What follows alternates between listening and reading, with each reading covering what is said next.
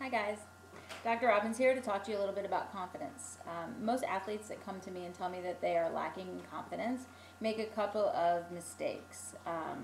And those mistakes, by the way, aren't like errors on the field or losses. That's not what I'm talking about.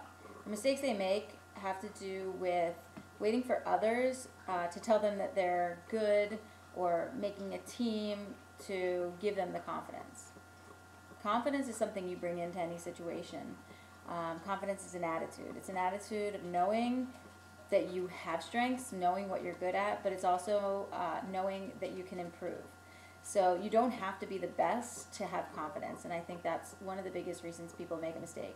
And they also think they can't be confident if somebody else is better than them. Like, that's something wrong if you say, oh, I'm confident, but yet this other person can beat me.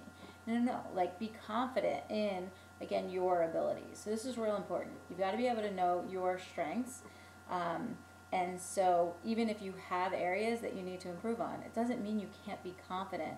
You just have to be confident in your ability to improve. And then the last thing is, you've got to be able to set aside the comparison to others.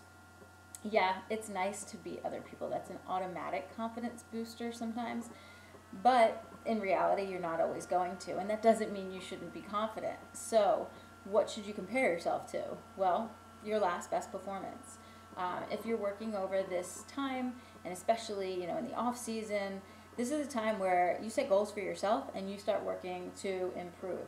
And you can do stick work drills, footwork drills, speed drills, whatever it is that has to do with your sport specifically, and test yourself and then see the improvements over time. That's how you can see your confidence going up, and that's how you can do something to actually improve your confidence right now.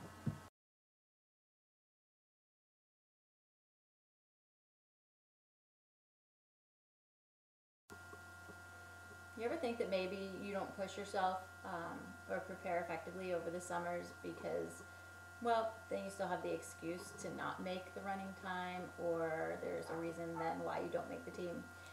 So my challenge to you right now, if you really want to improve your confidence, prepare.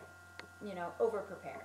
There's no such thing as over preparing. There is such thing as over training, but if you prepare effectively, you won't do that. And what does that mean? That means setting a plan for improving in your running, in your skills, whatever it is for your sport that you need.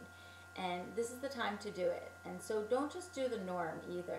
It's not just going through the motions of it or doing the plan your coaches gave you. It's doing that plan with intensity. It's doing that plan with more effort than you ever have. It's doing that plan with certain goals in mind.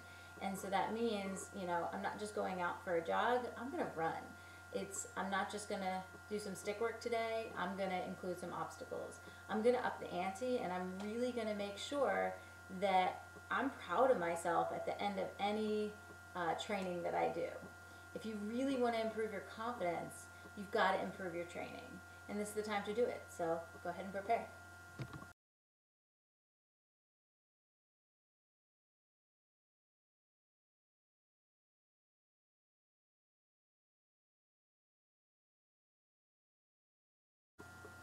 And here's the real trick to being confident. Well, it might not really be a trick, but here's a simple thing. Stop thinking about it. Stop focusing and trying so hard to be confident, and just enjoy your sport. Enjoy training. Enjoy what you do. The more you enjoy life, the more your mindset looks at what's good, and the easier everything else falls into place. So quit pushing, quit trying, and just start enjoying. Have an awesome summer. Enjoy your training, and I'm here with any questions you've got. Take care.